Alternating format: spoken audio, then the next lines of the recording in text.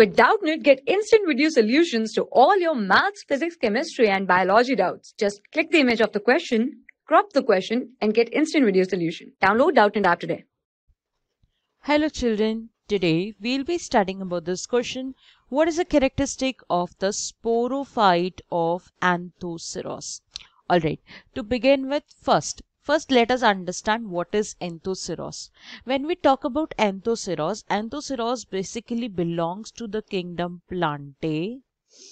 Alright, it belongs to the kingdom Plantae. Then basically its division is Anthocerophyta. Okay, I'll just mention it over here. Anthoceratophyta.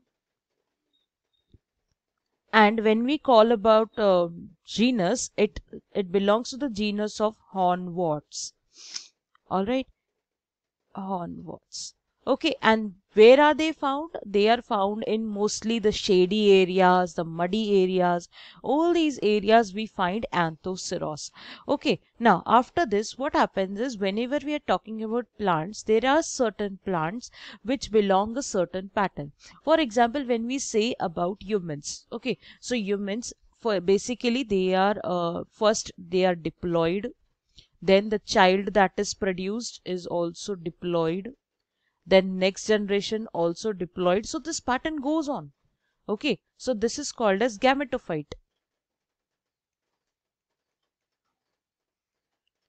But what happens in the plants, in some of the plants, they show both the conditions, that is gametophyte as well as a sporophyte. Now in sporophyte, what happens is, first there were 2N cells, okay, the diploid condition of chromosomes were found in one generation.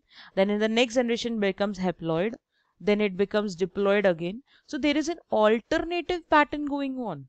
When this kind of pattern is there, it is called as sporophyte. Alright.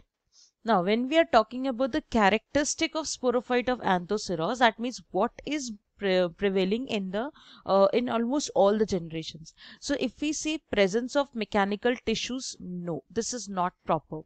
The presence of mechanical tissue cannot be the proper answer.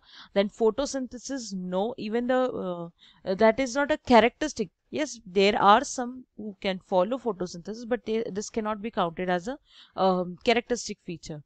Then, when we say about meristematic zone, now children, when we are talking about the sporophyte, they are generally the immature cells which are continuously dividing. When I say they are continuously dividing, that means they come under the meristematic zone. And the foot will also be invalid answer. So our correct answer is meristematic zone. Okay, the answer is meristematic zone.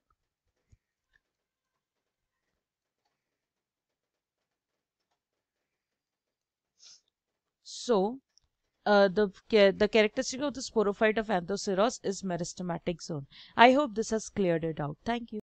For class 6 to 12, IIT JEE and NEET level. Trusted by more than 5 crore students. Download Doubtnut app today.